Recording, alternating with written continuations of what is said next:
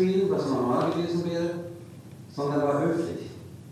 Ein Tonfall, als ob er mich siezen würde.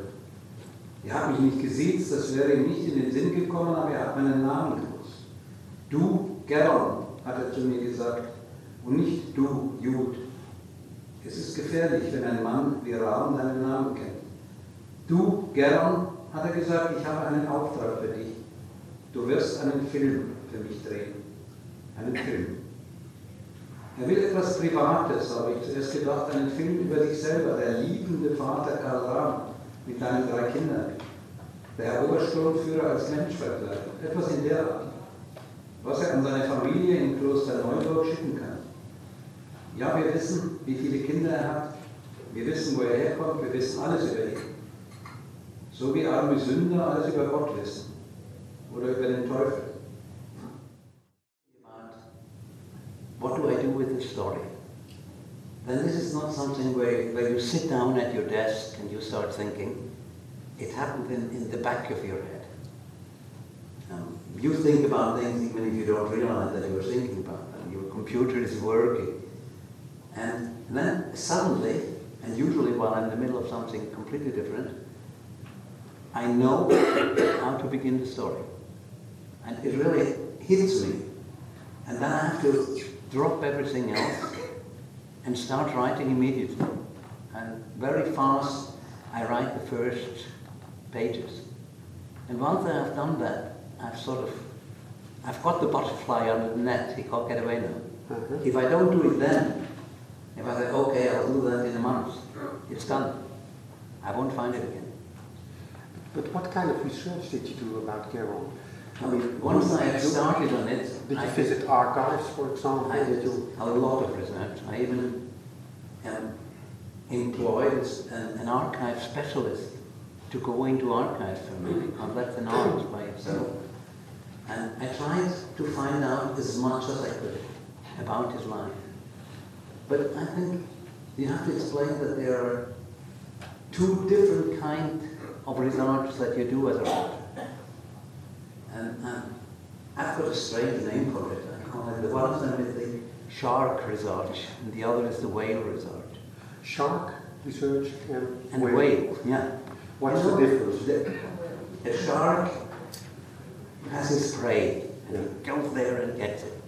That's when you do research about, you know what facts you want to find out. You want to know when was he born, where was he born, where did he live, what schools did he make. You know what you're looking for.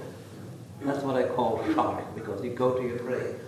And the other is if you have the big blue whale, he just opens his mouth and thousands of liters of water go in, and sometimes a tiny little bit sticks to him. And that's what he uses to feed himself. He doesn't know what's going to be. So you read many books about this time, and you try to find those little things that might be useful in a book. First of all, maybe you should tell the audience why you went to Holland. They had decided in Germany that Jews weren't allowed to work in the film industry anymore. So he left Germany. He looked for work all around Europe. He did a few small films in France. And then he was invited to Holland because they were just introducing sound film. And no one really knew how to do it.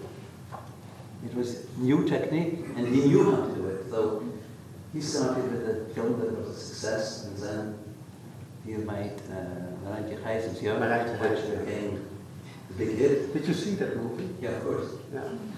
What you watch everything. Yeah. Did you watch all his movies? I tried whatever I could get. I tried to watch some of his films that he made for terribly bad films, silly stories, but that's the way they made films at the time. So he ended in Holland. He thought he was safe in Holland.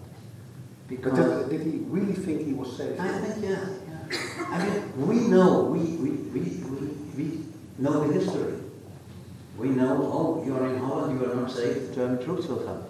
Nobody knew that. No. He thought, oh, I'm in a neutral country, I'm away from Germany, finally I'm safe. He learned Dutch, he played roles in Dutch. Did he miss Germany? Probably.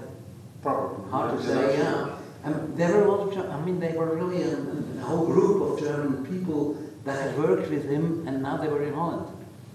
At the end, they all ended up in Westerbork and had to do cabaret for the Commander Gemmeker. Yeah. The second function of Theresienstadt was as a place to stow famous Jews, the prominent. Though they were ministers of the state, they were generals, they were professors, they were film stars, all the people that the Nazis thought someone might ask what happened to him. And then they would say, oh, well, he is safe, he is living in that wonderful place that is in Stadt. And at a certain time, the Red Cross said, well, we have to have a look at that Theresienstadt. And they sent a delegation to Theresienstadt. And they played, I think it's the first and the only time in history that the whole town was forced to play act for the Red Cross, and they had to play Happy Times. It was all organized like a big stage play. The children were fed sardines, and they were taught that when they got the sardine, they had to say not sardines again. But first of all, you had to tell them what a sardine was, because they had never eaten something like that. It sounds cynical. And the worst thing was that the commander of Theresienstadt thought, well, it's too crowded. Doesn't look nice. So he sent a few hundred old people to Auschwitz to make it more airy. And the Red Cross fell for it completely. There is a detail, just to show you how crazy that road was. There is a detail that the man from the Red Cross, they showed him a performance, and the children's choir was singing.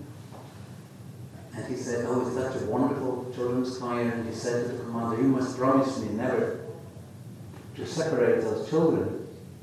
And he said, yeah, promise it to you. They'll stay together. And the next day, when the Red Cross had come, he sent the whole children's choir to Auschwitz. And this theater had worked.